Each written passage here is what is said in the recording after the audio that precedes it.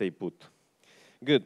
So yesterday I announced something about green functions. Okay, let me just catch it, and then we discuss about it more in the exercise session, if you want. So we got to this equation of motion, minus 16 pi g t mu, and then we massaged it. No, we massaged it a little bit, and we got to this solution. Minus 4g lambda ij kl integral over 1 over the distance t kl t retarded. The integral, okay. Let me just, instead of write the d3x prime, I mean, the integral is just, I just write the measure of integration like index here. And then we got t dot, t retarded x prime, n dot x prime. Okay? So yesterday we stopped here in this Taylor expansion, no? Yes.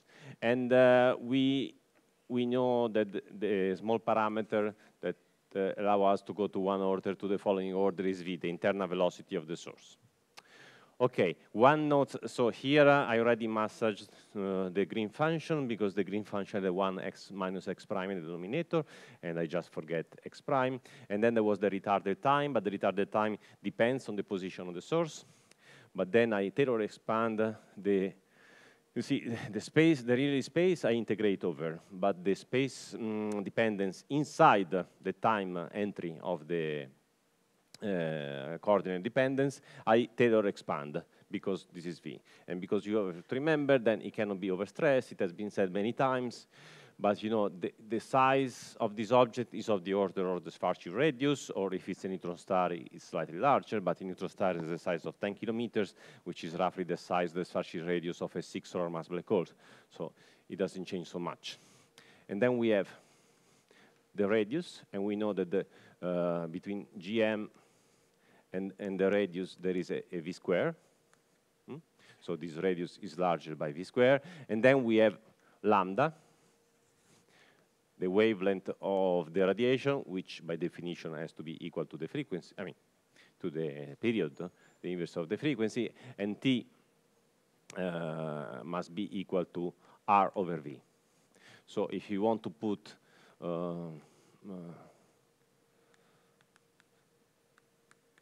the scale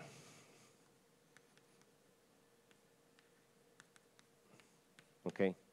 So V is our small parameter that allows you to move from one scale to the other. No? This has been said many times, but let me stress it once more because this is something that you can never forget when you look at gravitational wave physics. So this is just a summary of what we did. So we implicitly, we explicitly used the retarded green function. So the retarded green function, if you go to Fourier space, it looks like this.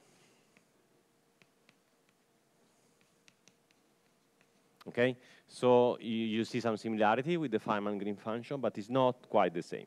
Okay, because the Feynman green function has slightly different poles. So if I look at it as poles as omegas, these I can expand it as 1 over omega plus E epsilon minus modulus of k minus omega plus E epsilon plus modulus of k.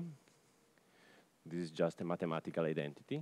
I think I did it correctly. Yeah, because if I put to a common denominator, this gives me d square minus d square, and then omega plus I epsilon minus 1 and 2k, yes. And you see clearly that the two poles are on the same side. Okay, then if you have plus I epsilon minus I epsilon, depends on your convention of the Fourier transform, of the anti-Fourier transform. For me, f of t is equal to f tilde of omega e to the minus omega t integrating in omega. Yes, I use this convention for the Fourier transform. I mean, you can use the other one, and then you flip the sign of this I epsilon. And when you do this, the two poles happens to be here. So for the Feynman, you know they are one below and one above. For the advanced green function, you just reverse time. Reversing time is just reversing omega, and so is the other sign for the advanced.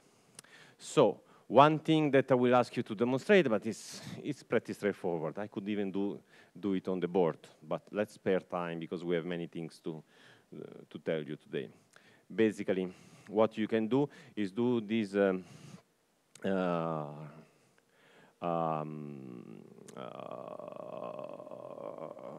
Fourier transform to get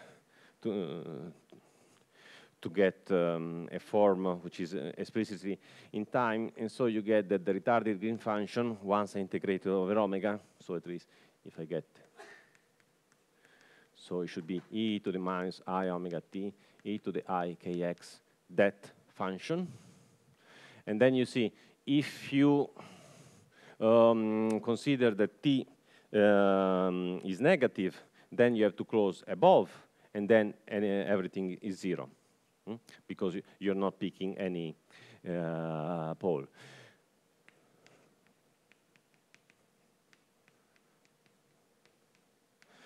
Then the result, you understand that it must be proportional to a theta of time. So it's only when you close down that you pick the poles, and you pick both of the poles. And so the results come out this one. Where, I mean, it's trivial, no? You just make the integration, and you pick this pole plus this pole, and then there is a 2 pi I. A 2 pi, the integral, for me, the integral in omega and k is always d omega divided by 2 pi, d3k divided by 2 pi cube. So the 2 pi of the residues theorem simplifies with the 2 pi in the measure. You're left with the I. And then delta plus, delta minus are just the standard Whiteman functions. d3k e to the minus kt e to the chi x. Okay? So, I mean, you can also write Feynman-Green function in terms of the Whiteman functions. Let me check if I did it, if I remember them correctly.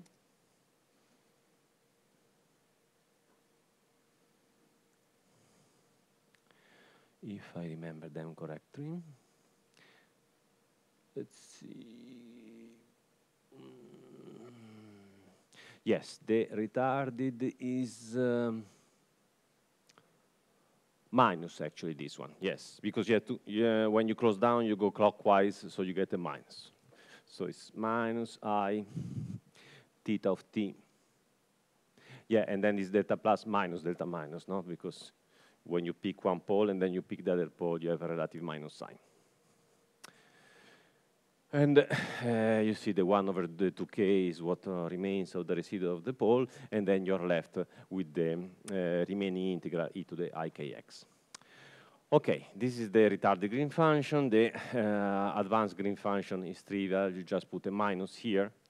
So the poles displaced to the upper side, and so when you close, you get an extra minus sign because now you're closing counterclockwise, so there is no minus sign. The funny thing is that the Feynman-Green function in this representation is a combination of theta of t plus theta of minus t,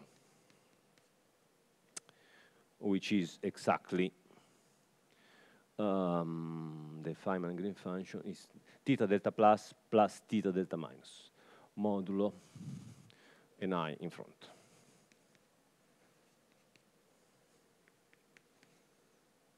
I think it's minus I plus I. No, it's a minus I in front of everybody. Okay, so these are simple exercises. You just do the first integration over omega of this shape. Of course, for the Feynman-Green function, the I epsilon goes here outside because you have a different prescription. Then the two poles goes one here and here. So you have non-zero result both if you close downstairs for t larger than 0, and if you close upstairs for t smaller than 0. So now the funny thing is that the G Feynman, you can verify, I mean, you can verify in any representation, but in this representation with the, in terms of Whiteman function, it's easier. You can verify that this is, actually you will verify because it's one of the exercises. You have this equation for the real part. Well, what does it mean, real part? In this expression, these are Fourier transforms, so the Fourier transform of a real function is never real. But look at this. This is really the Fourier transform of a real function. How do you see that? Because if you send minus, sorry, there was a square here.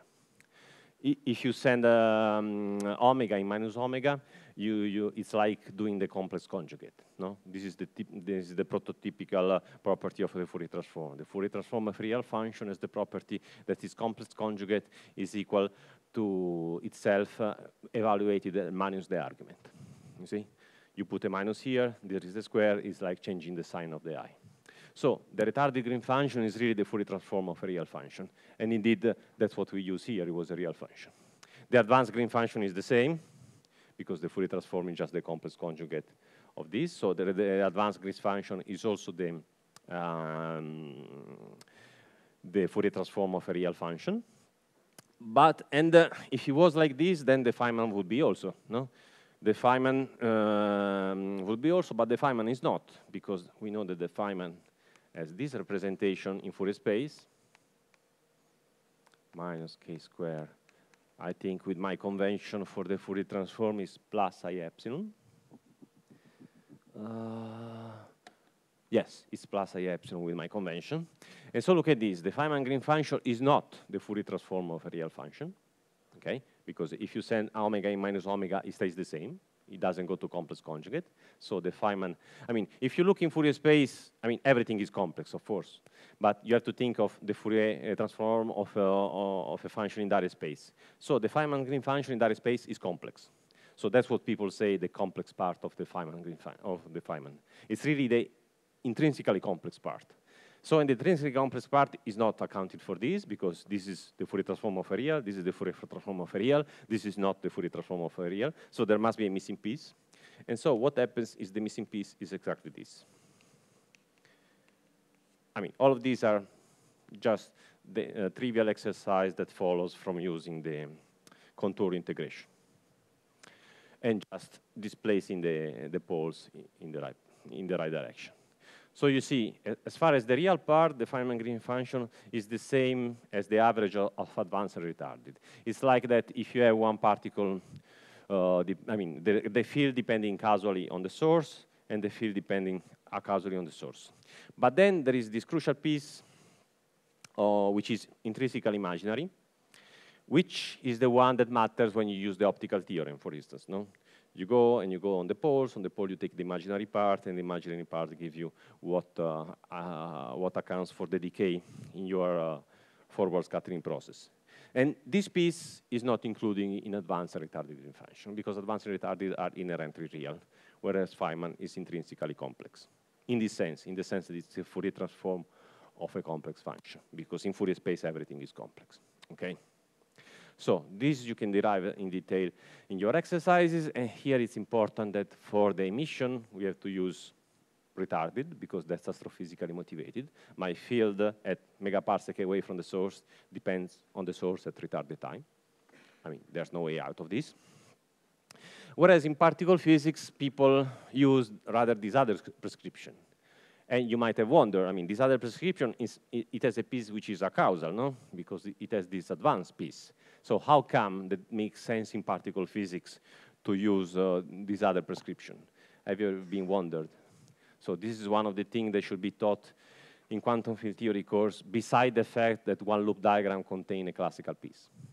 They're not fully classical. They contain both a classical and quantum piece. So the one loop diagram and quantum is not really a lie. I mean, it's a lie. I mean, it's misleading, because you might think, oh, they are only quantum. No, they are both quantum and classical. Here, there is a one thing you should be wondering when you use the Feynman green function. And am I going to consider acausal processes? Well, the fact is that if you take this representation of the Feynman green function, and instead of integrating on omega first, you integrate on k first, then, and this is again an exercise, we can go in detail through it, we can go through it in detail later today. At the end, so you already, so let's say that this is GF of Tx, which is the anti-Fourier transform of that one. So at the end, you are left with this e to the minus I omega t, because I did only the k integral. What happens is that after you do the k integral, here you get something like this. And let's assume spherical symmetry for simplicity. So the Feynman-Green function in direct space, if you take that and you first integrate in k instead of omega, so to obtain this formula, of course, I first integrate in omega and I put in the value of omega at the pole. I take the residual that fix the values of omega in terms of modulus of k at the pole. This k is, of course, the modulus. Here, if you do this, you obtain this funny piece. So this is clearly neither a causal nor causal, as it should be consistently with that relation. So what does it mean? It means that for omega larger than 0, waves, particles, if you like, are outgoing, right?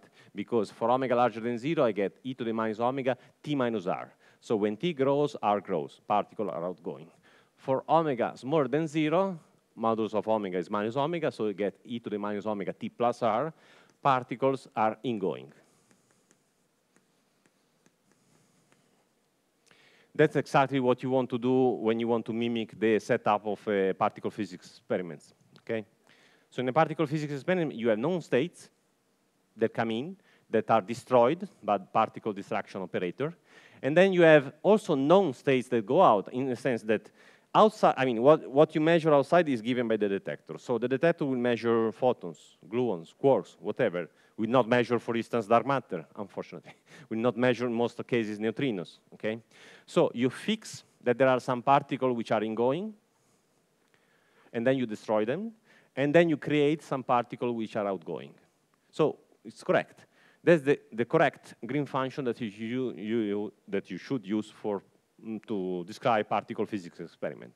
But it's not our Green function, okay? Our Green function is G-retarded, and this is the relationship. By the way, since this is a Green function, this is a Green function, and this is a Green function, also this is a Green function, is the difference. So this Green function is purely imaginary, and this is the one that takes into account of the leakage in quantum language of the probability. When you have a scattering, and then you send stuff out of your system, this is the part of the Green function that gives this leakage of probability that you can translate to leakage of energy, leakage of particles.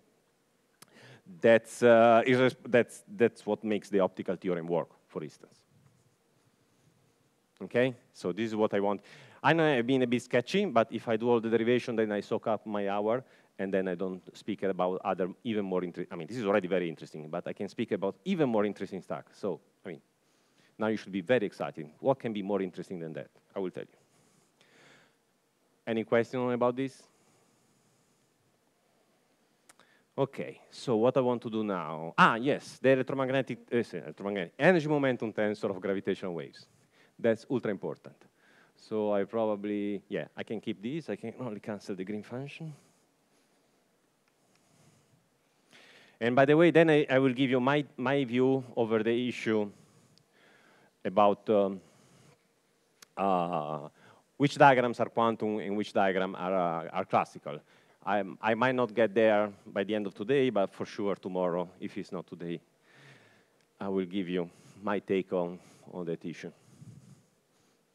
Because actually, that's an issue I've been pondering a lot when I started doing this kind of computation that was over 10 years ago. And then I said, oh, but I've been teaching in Italy, we do quantum field theory very early, not even in class school.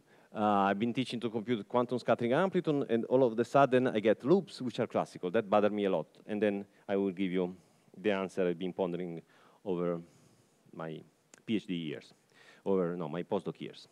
Okay, let's go to the energy momentum tensor now. So, by the way, the notes are not updated with the latest bunch of exercises I will do right after this lecture. Okay, so for the energy momentum tensor of gravitational wave, we have a very simple recipe.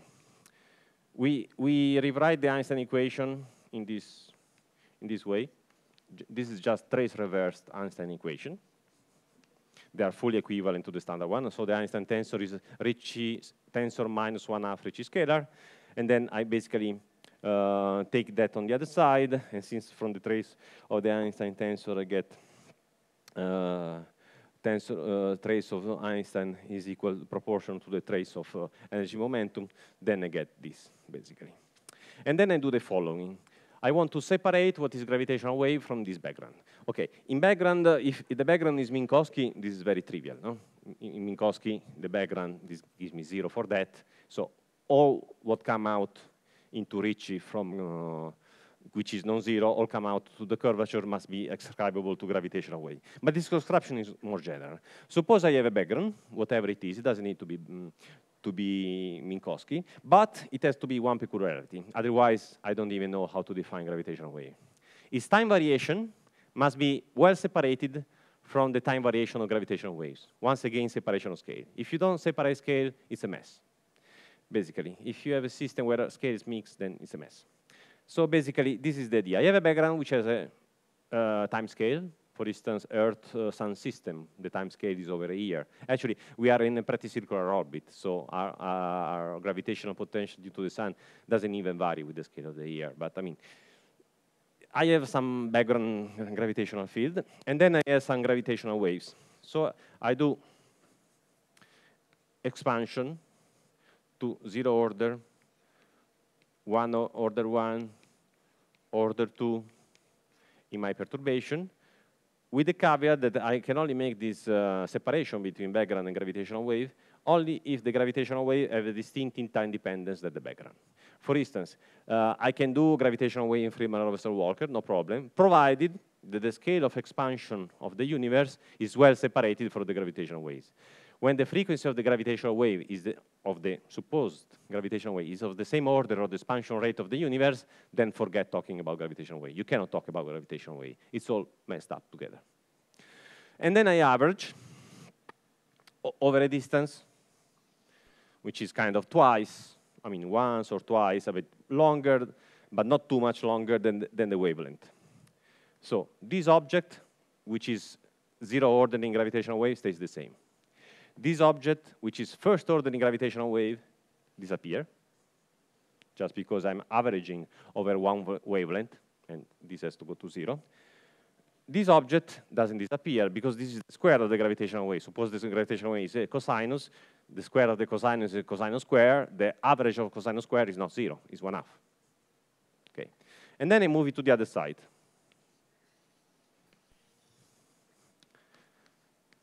Again, mathematically, what I'm doing is trivial. Physically, it's actually very important. And then I'm saying, look, this is my effective energy momentum tensor of gravitational wave. Actually, not this. This, I mean, I have to rearrange in this shape, energy momentum tensor minus trace reversed, and I get my gravitational wave tensor. And then, if I want to go to the TT gauge, it has a very simple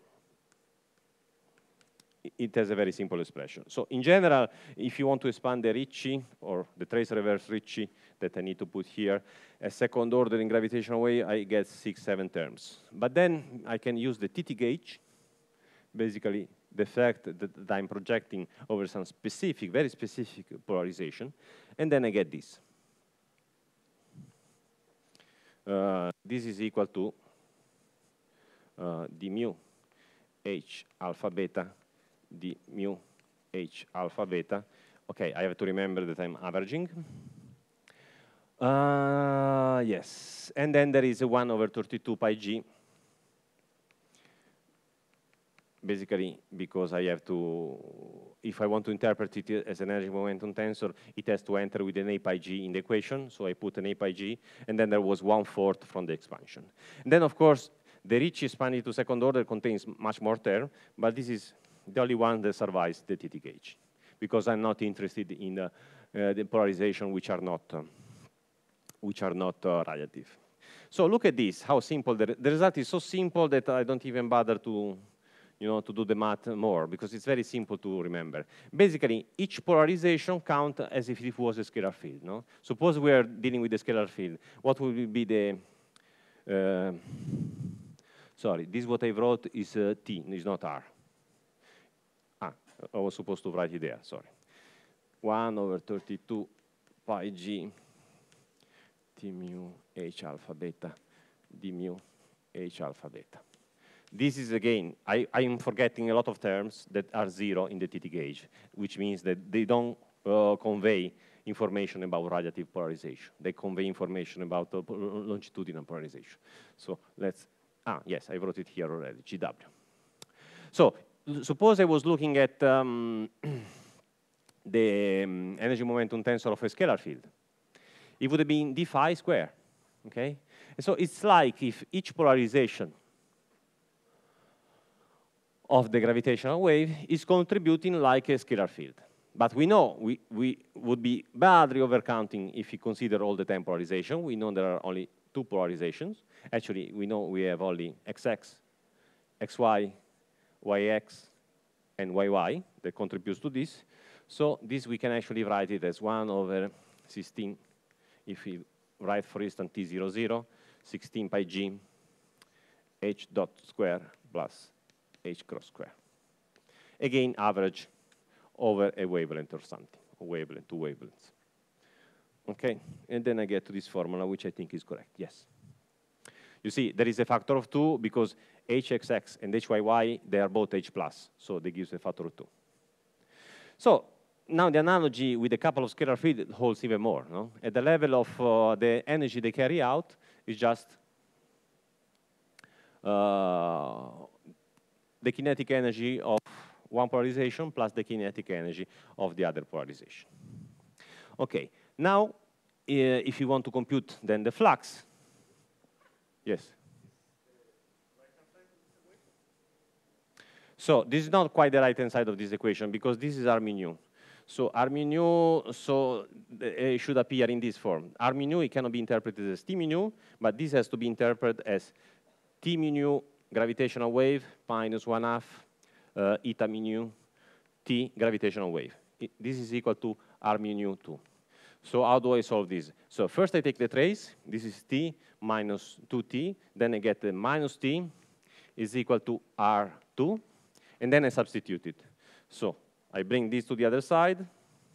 And then I get the T mu nu is equal to R mu nu. This is always gravitational wave, no? This is R mu nu 2 plus 1/2 eta mu nu T. But I just derived that minus T is the trace. So I just write it here, minus R2. And this is the Ricci that contains only the contribution of the pieces that are quadratic in gravitational waves. Okay, so this expression, so you can do second order expansion of the Ricci. It's not, I mean, even by hand, it's not too difficult.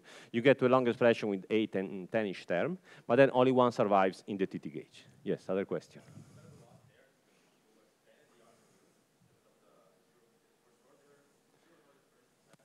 Yes. I don't ignore. I mean, so the question is about why did I ignore the first order? Is this the question?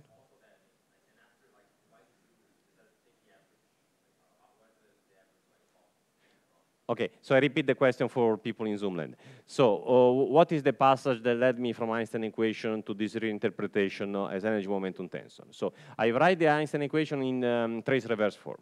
This is just trivial passage, I mean, okay?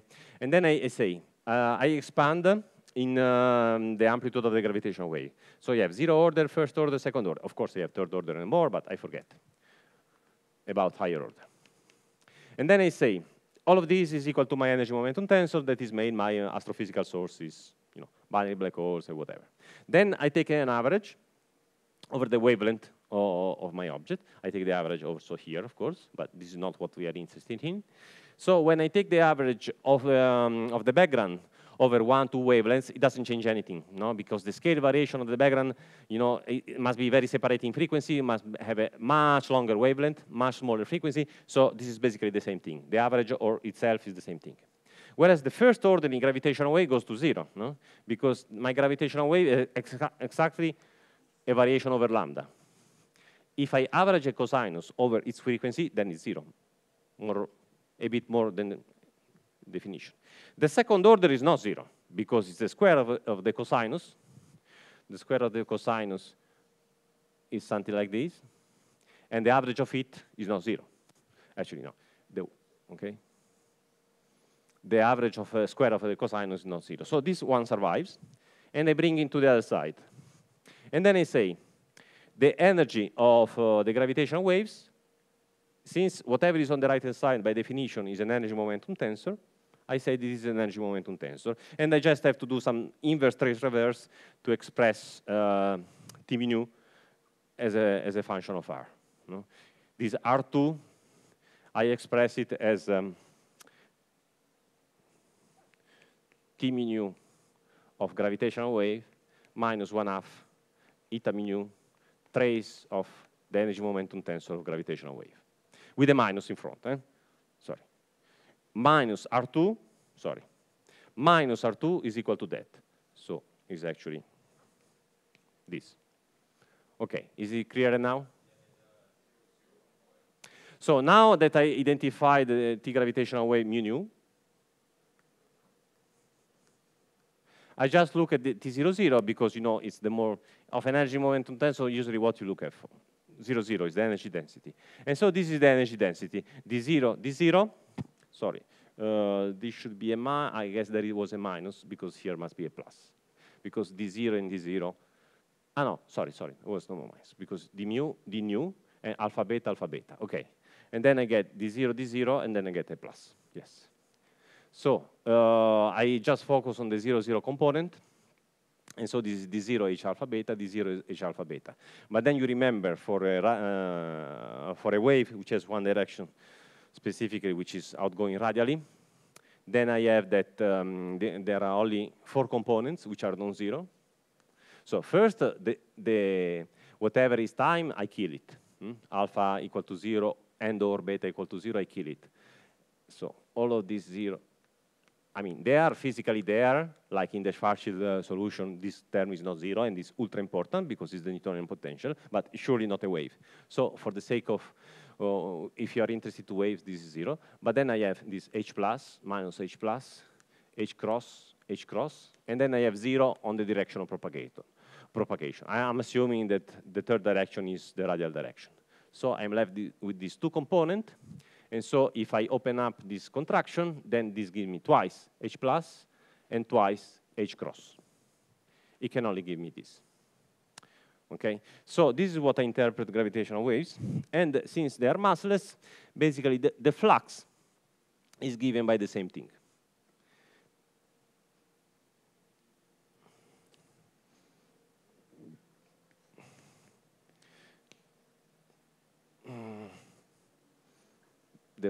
Again, I call it flux, but usually in particle physics, flux is some energy flow per unit of surface per unit of time. No, in general relativity, for some reason, when people call flux, it actually means luminosity.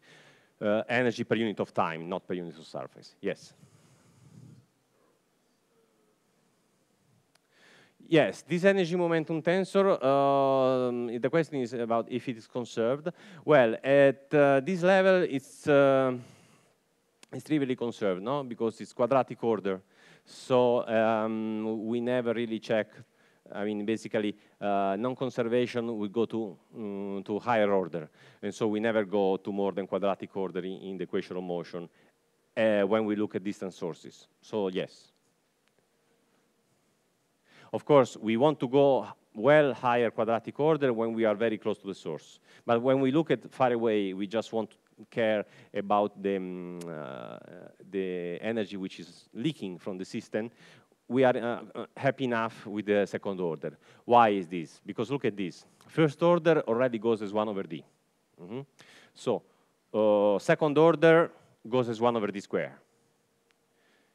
And then if you want to integrate this flux over surface, the area of the surface goes as d square. So this gives you a constant. Whatever is cubic order or higher must go with a higher power than 2 in the denominator. So when you integrate over surface at very large distance, it goes to 0. So for the energy flux balance, you can forget whatever is not quadratic, because it will give you something that decays higher than d square. And when you integrate over a sphere whose surface is d square, I mean, we don't move out of 3 plus 1 dimension, it doesn't count. It doesn't count. Yes, more questions? Yes.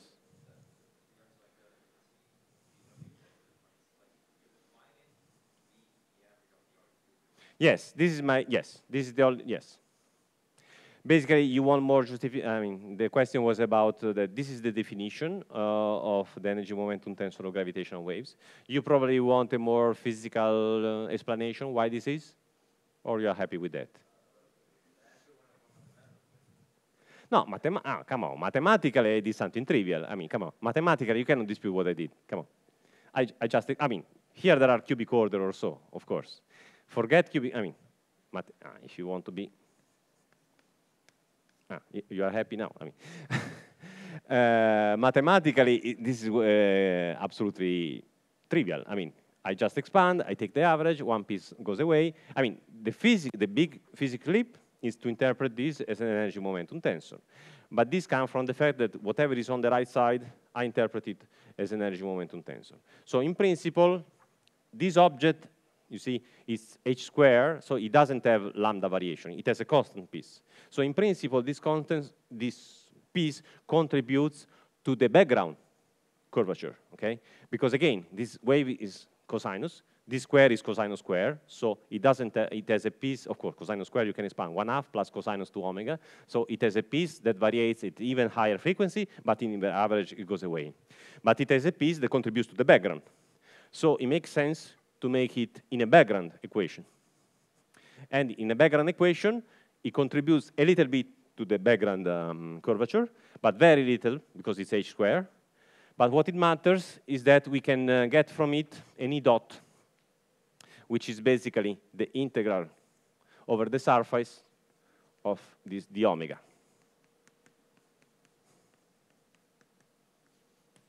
And there is, yes, and I guess this is the exact formula, I didn't forget. Yes, of course, there is some 16 pi g denominator. Or let's go back to 32 pi g, and here I put alpha beta. Okay? So this is the luminosity due to gravitational waves. So the next step will be, sorry, there I call it D, here I call it R. R, no. In the notes, I often use R, which is the typical size of the source, for the distance to the observer. Sorry for that. I will try to change it. So, but now I call it D. Let's try to be consistent. So you can already see where we're heading to, I hope. We are heading to the fact that since H, here I can specialize to space indices, okay? We know that the zero index don't contribute to gravitational wave. You see H, we get it from here. It's linear in the source. It's linear in some integral in the source and goes as 1 over D. And so here I get 1 over D squared. The D squared simplifies with the D squared. So I get a constant flux no matter where I put the surface, provided I put far enough. And then here I get something which is quadratic in the source. So the energy radiated by gravitational wave must be quadratic in the source, which is natural, kind of natural. And we'll see, will depend on, you see, if we take the first order, will depend on the first derivative of the integrated space-space component of the energy momentum tensor. What we're going now to see, and then there is a d omega. This d omega is non-trivial because it depends on the direction which you are looking at. No? We are looking at the flux of gravitational wave that is piercing the surface at very large distance. What is this, the amplitude of the gravitational wave? It does depend on the direction we are looking from because of this. Of course, this is the source. It doesn't know which direction we are looking for. Where we place our source and from which direction we are looking at, this guy doesn't know. He's the source. He doesn't know about the observer. This guy knows about the observer because it tells you how much amplitude of gravitational wave is going to that direction n. And so basically what will happen here, that inside the integrand will always be left my lambda projector, and the q to which h is proportional will go out. So we'll get a QQ term, 1 over d squared simplified with a d squared. I will get some number, some powers of g's. I get 2 powers of g, 1 for each h. I will get at the end something that will look like g times tkl dot square. Okay, broadly speaking. We'll derive it mathematically, but just to get you. But physically, this is not, this is in principle correct, but it's not very profound. What is more profound is to write this as g q triple dot ql square, What is Q? Q is the second, is the quadruple, is the second moment of T00. You remember, I gave you a heuristic argument, even on Monday probably, to tell you that the second moment of the energy momentum, of the energy density, with two derivatives, once I integrate it, must be equal to Tij, heuristically. I mean, this object has two indices, this object has two indices, fine. This object, two lengths, two derivatives, so they have the same dimension. Of course, any component of the energy momentum tensor has the same dimension.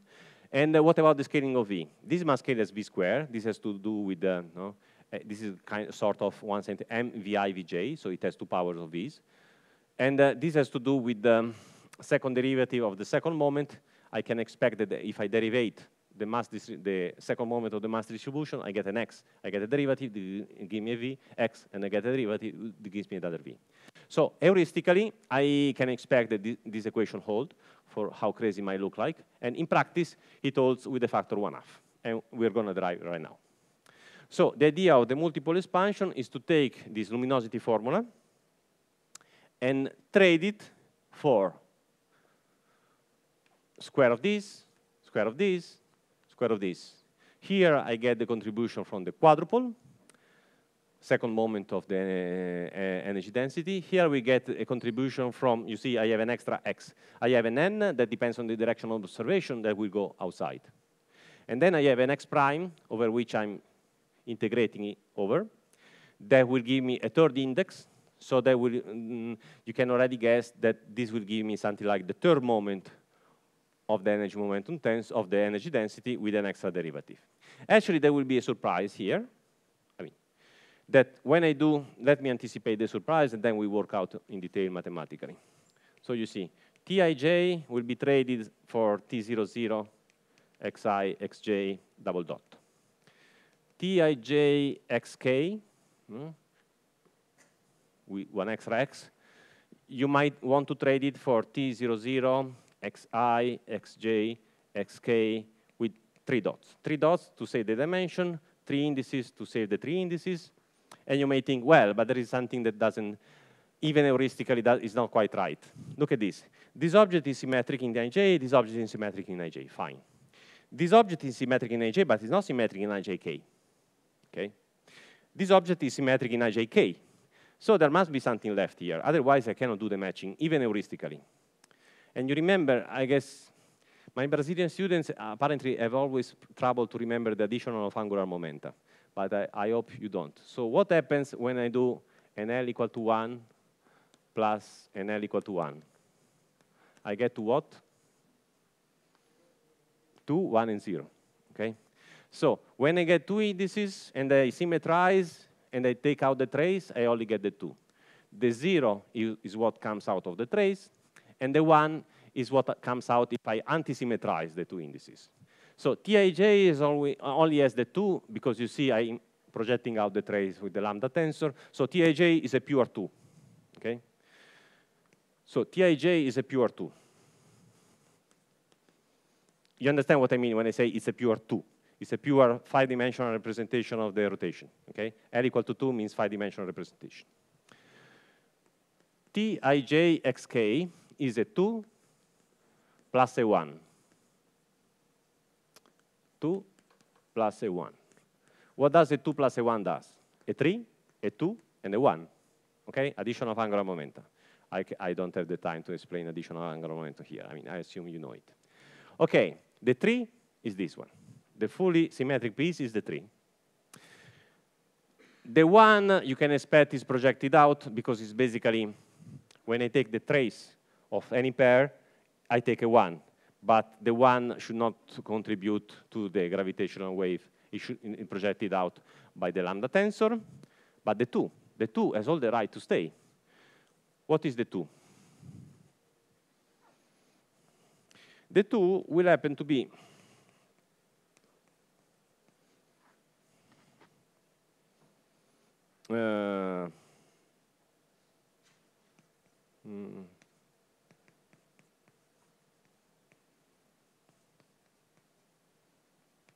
sorry. Will happen to be this one. I first write it and then I explain it. Okay? So this product between the 2 and the 1 should generate a 3 and a 2. Also a 1, but the 1 we don't care because it's projected out by the lambda tensor. The lambda tensor always project out things that are below 2. So look at this. When I take one index and another index and I pair them, so these are a representation of SO3. 3 times 3 makes a 9. A 9 is decomposed 5 plus 3 plus 1. 5 is the spin 2, 3 is the spin 1, 1 is the spin 0. L equal to 2, L equal to 1, L equal to 0. The L equal to 1 they are obtained by combining two indices is the anti-symmetric combination of these two indices. So what I have to do here to complete all the representation that are generated by these, I have to take the fully symmetric, L equal to 3, and then I have to anti-symmetrize A and K, and then, of course, I have to symmetrize in I and J. So you see, I generate this object, which is the tripole moment, the octuple of the energy density, with 3D derivative just to compensate dimension. And then I generate the second anti-symmetric moment of T0i. Again, this is highly non-trivial to see that it come out, but heuristically, this has to come out. And look at this. If there wasn't, if here I had only Ti, if I had only one index, forget J, and if I had only one index anti-symmetrized with K, what would it give? This is T0i is velocity. Velocity, first moment of the velocity anti-symmetrized. What is that? Velocity times x anti-symmetrized. It's an old friend. It's an old friend of us. It's the angular momentum, okay? So here, what I'm getting at this order is the first moment of the angular momentum. So why I don't get the angular momentum earlier? Well, the angular momentum is conserved, it cannot radiate. It's like in this formula, again, to source H, to source metric perturbation, everything source, mass, source energy momentum, mass source gravitational perturbation, angular momentum source gravitational perturbation. But here I work in a TT gauge, I already projected out what is not radiative. So here the angular momentum does not appear. The mass does not appear, linear momentum does not appear, angular momentum does not appear. But second moment of the mass appears. First moment of the mass is dipole. Again, it cannot appear. The dipole is conserved. Second of the mass starts appearing in the radiation. Angular momentum cannot appear in the radiation because it's conserved, it cannot radiate. But first moment of angular momentum starts appearing. So you see the fun of this expansion. I get quadruple at leading order. And next to leading order, I get third moment of the mass, octuple, and first moment of the angular momentum. And then I go on. Basically, all the sources of gravitational wave radiation can be classified as multiples of mass, starting from the second multiple, starting from the quadruple, or multiple of angular momentum, starting from the first multiple of the first momentum of angular momentum. Here, momentum is used into different meaning. Momentum in the sense of statistical distribution, and momentum in physics. Okay. This is the first moment of the angular momentum, which is the first source that appears in the odd parity sector, and this is the third moment of the energy density, which is the second moment that appears in the even parity sector. Even parity and odd parity is related to time reverse. I mean, to the parity, basically. You know, this is anti-symmetric, is sort of parity of angular magnetic field. Basically, this is the parity of angular momentum. This is the parity of mass. Yes, question. Oh, many questions. Here first, and then. Exactly, no mass dipole because the conservation of center of mass. So if the variation of the dipole, if the dipole varies, it means that the linear momentum is not conserved. No? Mx, you take the derivative, gives you mv.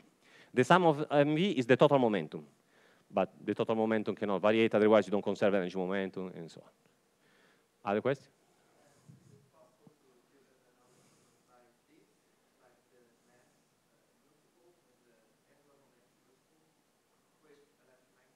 Oh yeah, it works exactly the same, yes, basically. With the difference that in electromagnetism it starts one order less, it starts with the dipole, because in the dipole is E times X, and E times X is not conserved. M times X is conserved, but E times X is not conserved. So this very same expansion starts with the dipole.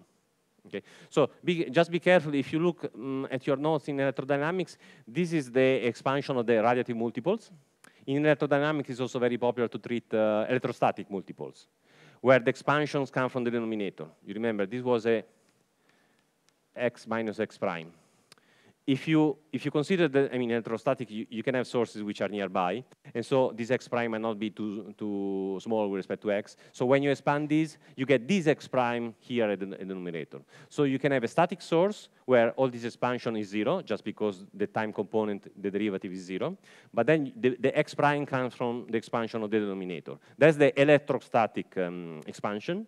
And then it gives you quadruple, octuple, and so on, that goes as higher power of the distance. You see, here you get, in electrodynamics, you will get a dipole that goes as 1 over r squared, an octupole that goes as 1 over r cubed. Those are electrostatic, okay? And so those are fading off with the higher power of x because you're expanding this. But if the source is time varying, then forget about this expansion in the denominator. Then you expand really the entry component of the source, and then you get dipole dot divided by r. And so you get 1 over r behavior of the electric field, because dipole, you see, the electric field should be q over r. So if you have a dipole, you have 1x more in the numerator. So either you compensate with 1 length more in the denominator by considering the dipole field that follows 1 over r squared if it's static, or you get a dipole which is time dependent. And so dipole dot is the same order, the same dimension as E, and so you get dipole dot over r, then you get q double dot over r again, and so on, in electrodynamics. In gravitational waves, just because you have 1 extra index, you start with quadruple, and then you get quadruple 2 dots divided by r, octuple 3 dots divided by r again. So these are all 1 over r fields, because the source is time dependent. If the source wasn't time dependent, you could expand here the denominator, but then you would get steeper fall off at infinity, so we don't care about 1 over r squared fall off at infinity, because they don't carry out energy. This is what happened for the longitudinal mode. The longitudinal mode field goes as 1 over r, but it's, if you want to compute its derivative, follows with higher power of r, so they don't radiate energy. Yeah. This is E dot, because basically we take T, basically the T0I. So Tij here. So the double dots, they are there to compensate dimensions.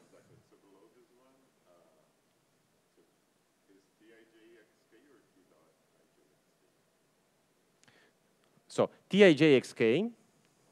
It has to have three space components just to match indices. But then since I have 3 L's, sorry, you're right. I only need 2 dots. Yes, yes. I was thinking, yeah, thank you. Then another dot can come from here. Yeah, but you're right. The way I wrote was wrong. Yes, thank you.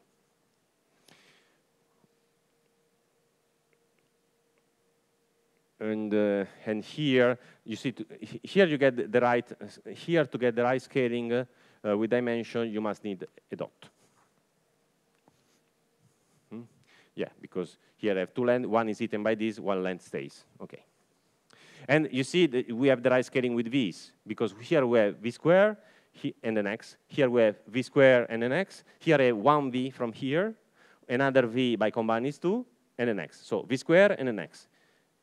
1v from T0i. T0i is already linear in v, and then the dot with an x goes another v, and then v squared and an x. Okay, this is a simple way to check the consistency. Then, of course, the coefficient here in front, then you have to compute.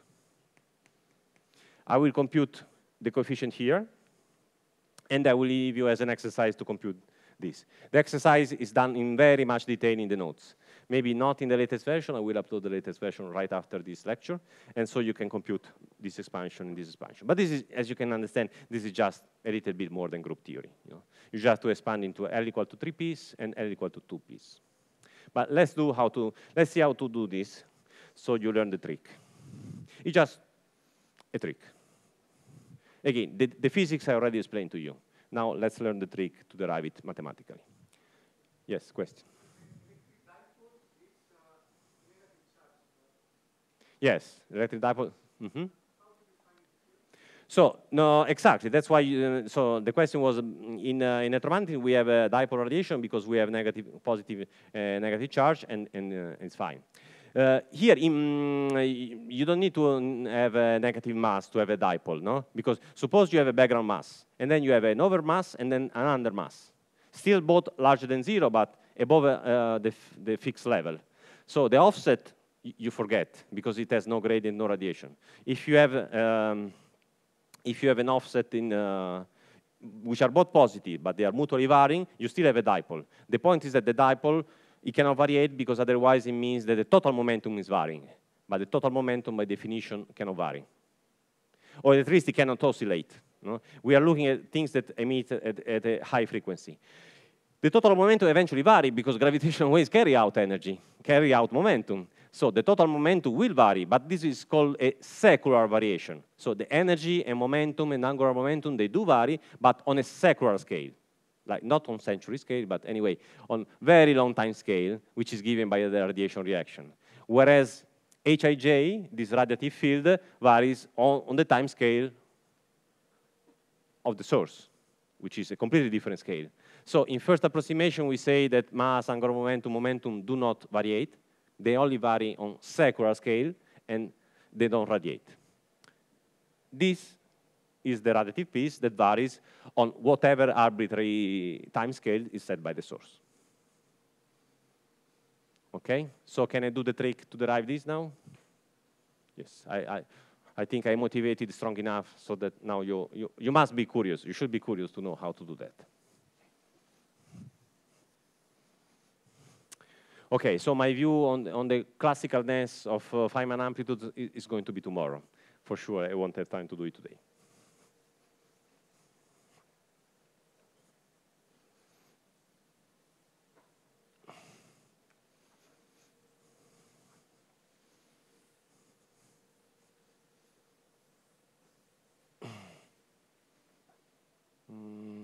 Yes. So we do it in 2 steps. So you learn the trick properly. So I want to say, what happens to this?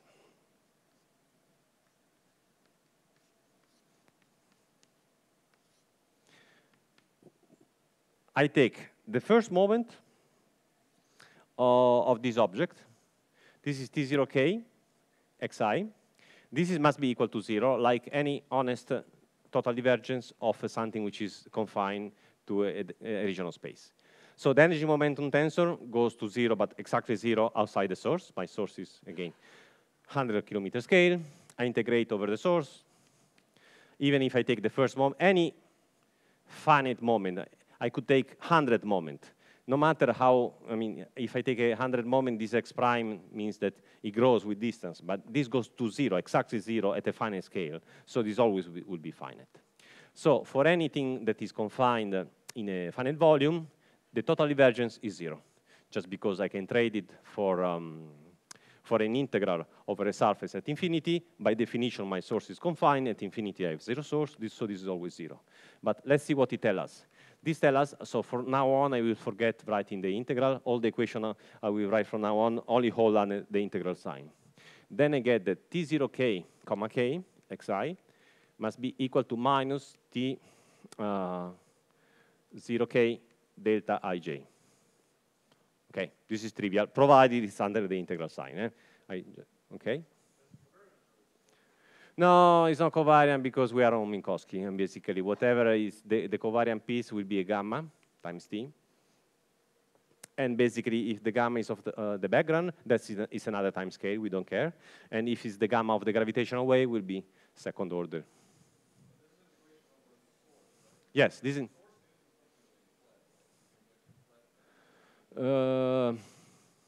You're right, but the source is not flat, but you're right. But we always, even here, h is smaller than 1. So h are important, but are never exceeding 1. So we consider the case that that's kind of corrections.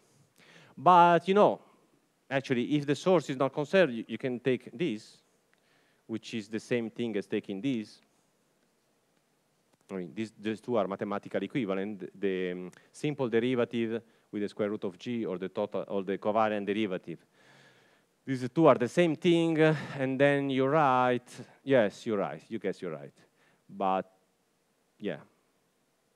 basically I can invoke general covariance and assume that everything works. Trading a comma into a semicolon, basically. So now I use conservation of, sorry, there was no dot here. This is T0K, comma K, or semicolon K.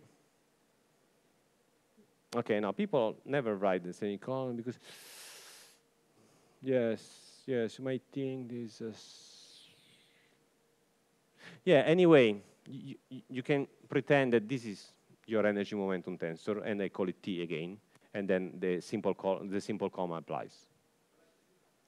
Yes.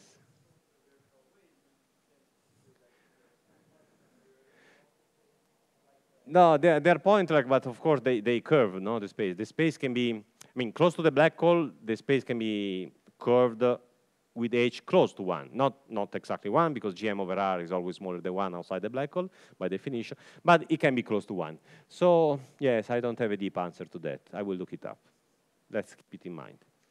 So the standard treatment you find, you just write this, and then you use the energy momentum conservation to say that this is minus T00 dot.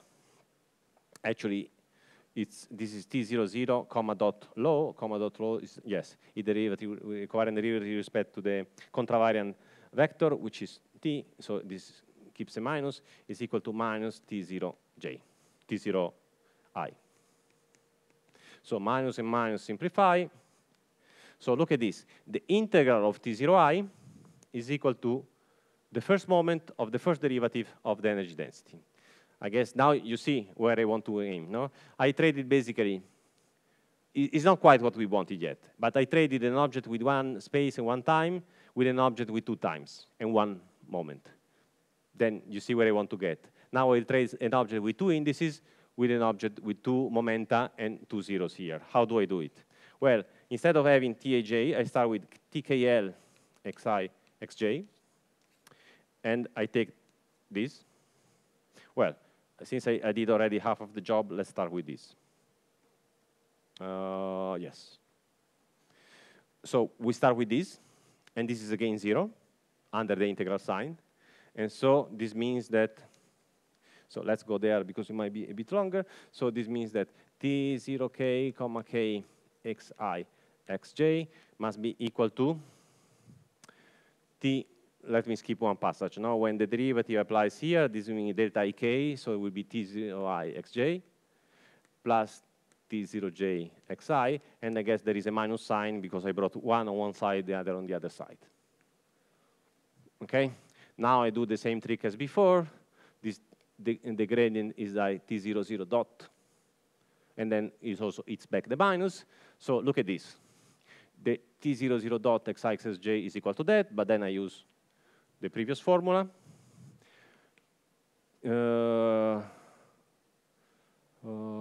Yes. No, then I really need, okay. Yeah, I'm almost there. I forgot the last passage. How was the last passage? Yes, I mean, it's kind of T0I. I mean, this is correct. Let me see if I find inspiration in the notes. And then we should wrap up. I forgot the last. Okay, T0I, yes. No, okay, no, I need one element more. I need to do this. I need to do this, which is, I do like, I have to do, no, I was doing this right. So this one is,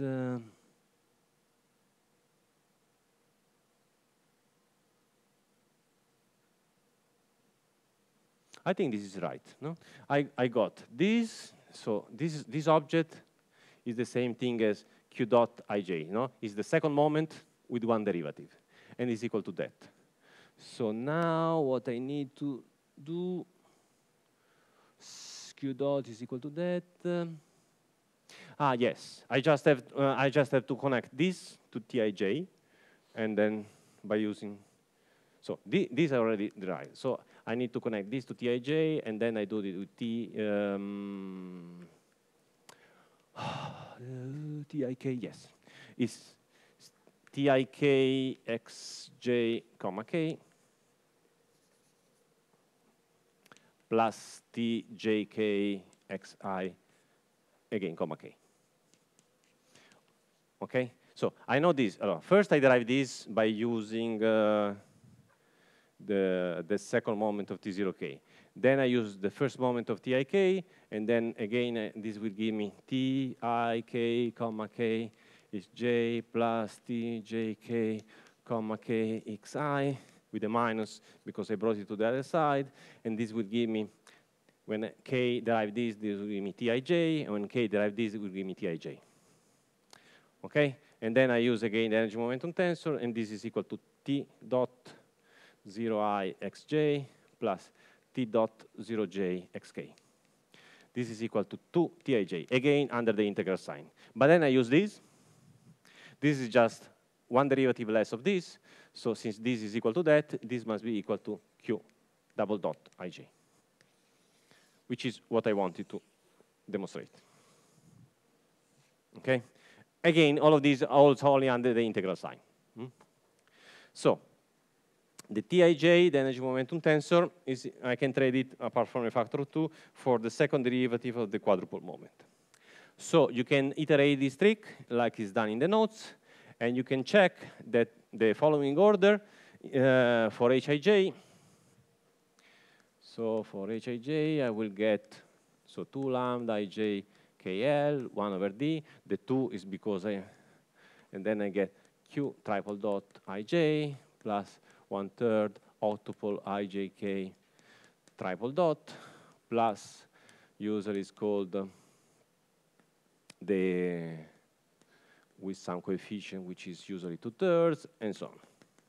So this is the triple moment, the third moment of the energy density. This is the first moment of the angular momentum with 2 derivatives and so on. You can go on, of course, to arbitrary order. So the nice thing is that when you have to square H to get the flux, there's no mixing. Sorry, here there is an NK, of course. And this is Q, this is KL. This is KL NM. Here we have an NM. Here we have to be careful because this is the angular momentum is epsilon I JK T0J XK. No? What we did was the first moment antisymmetrized, and then so we get an epsilon. So we get an epsilon K.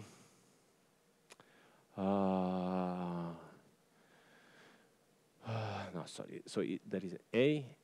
So this is the first moment of the angular momentum. The angular momentum has an index A that came from the epsilon. And then we have KL, no, not KL, KM, and then we have an L.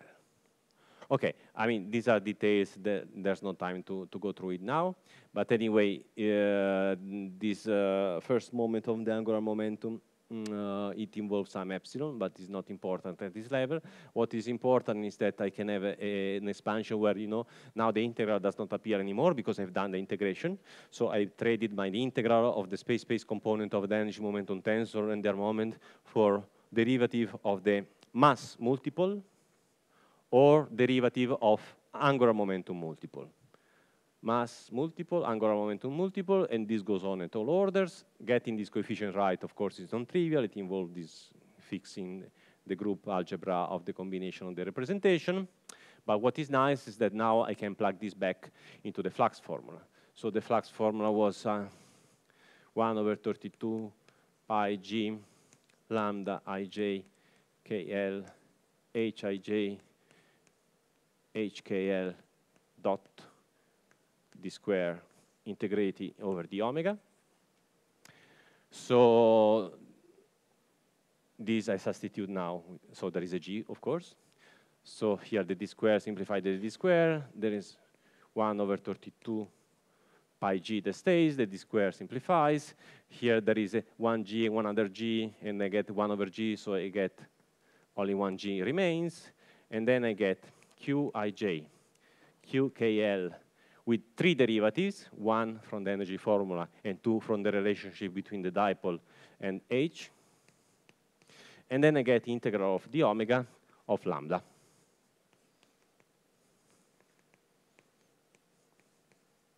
So it's better to write this as divided by 4 pi, and so I take an 8 here. Okay, so it's clear how, I mean, maybe the passages you might not have followed, but it's clear, no? The flux must depend on quadratically on the source, because the source is a linear source for the field. It happens to have 3 derivatives, because 2 are for relating the source to the field, and 1 extra derivative for relating the field to the energy. So 3 derivatives and 3 derivatives, and what is non-trivial is this angular integration, because each direction see a slightly different amplitude of the wave, and you can think if you're looking at the binary, there is an intrinsic breaking of symmetry. If you're looking at the binary from above or from the side, you should see a different field. There's no reason why you shouldn't, and indeed, you do see a different field, and you see this parameterized by lambda. One thing you might ask, look, here there should be 1 lambda for each h. I put 1 lambda and 1 lambda. Why I don't have 2 lambdas here? Lambda is the projector. The square of itself is equal to itself. So it's enough to put only 1 lambda.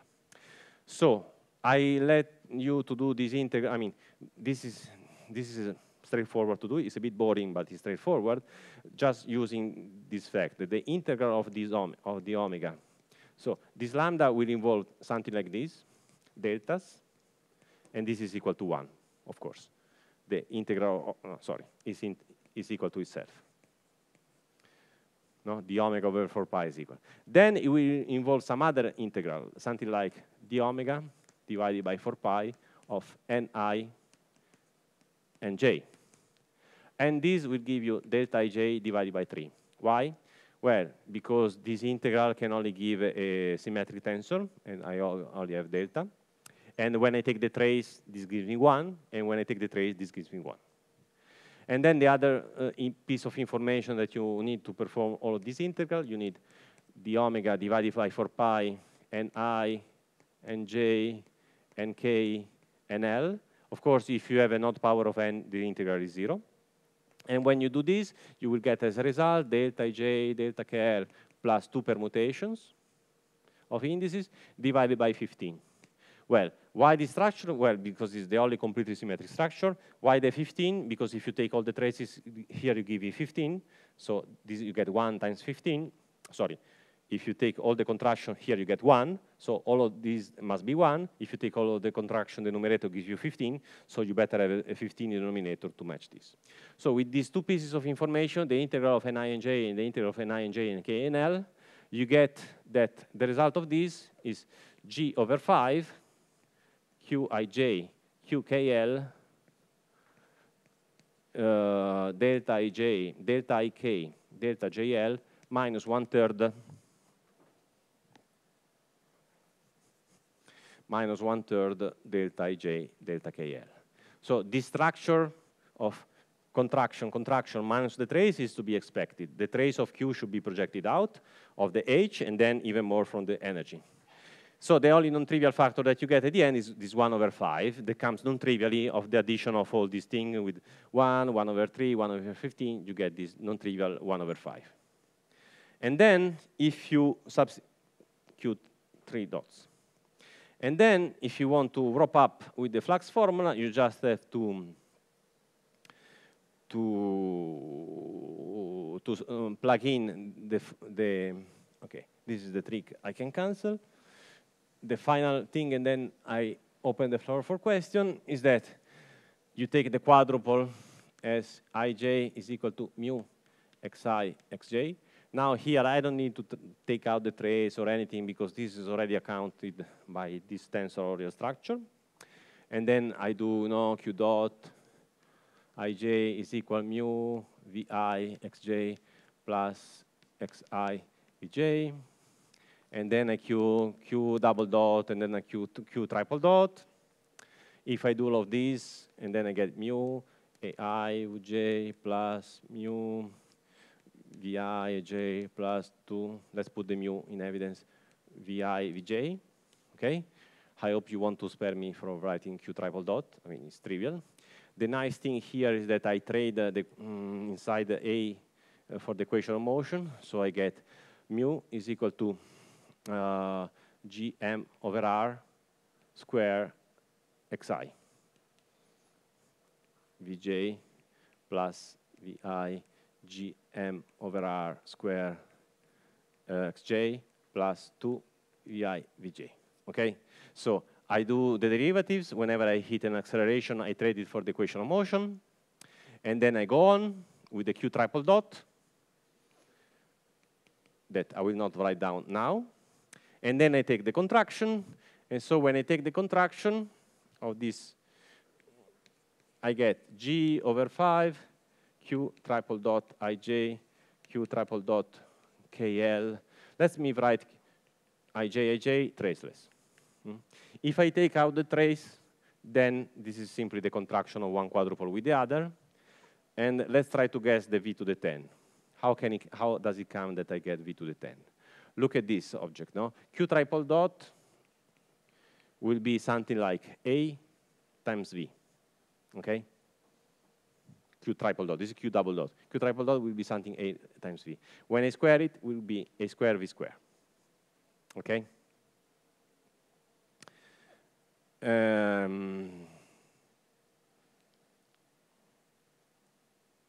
Yes. And then A square, I write it as G square, M square, divided, sorry, GM over R square. This is R cube. So A is GM M square divided by R to the 4th, okay? And then here I have V square. And then I had 1G to start with. Now I'm not taking care of this coefficient that will be altered by this sum. So look at this. Then I get this. What can I do? So I don't have... yes, and then I have a mu square in front, of course, no? Because there is a 1 mu from each q. So this mu, I like to write it as eta square, the symmetric mass ratio, times m square. So look at this. This I can write it as g to the 4, m to the 4, divided by r to the 4 times v square, and then I get eta square over g. This is which power of v? Gm over r is v square, gm4 divided by r4 is v to the 4, is v to the 8, so this is v to the 10. So you see, I got the structure of the flux formula. I have eta square, v to the 10, and 1 over g. And then the number that comes out is this.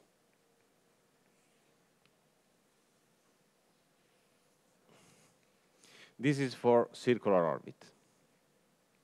So this is a generic formula for just quadrupolar emission. I'm forgetting all the other multiples. And when I specialize to circular orbit, where did I specialize for circular orbit? Here, I take the second derivative. Up to here is completely general. But then I substitute the equation of motion.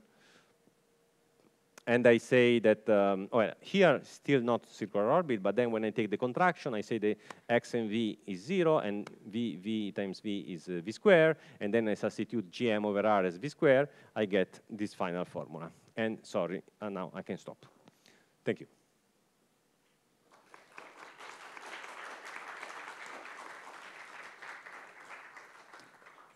So maybe it should be better to postpone the questions for another time, or maybe you can ask them in private in due of time. So we have to be back here at 2 for the IFT colloquium. So that's it. See you.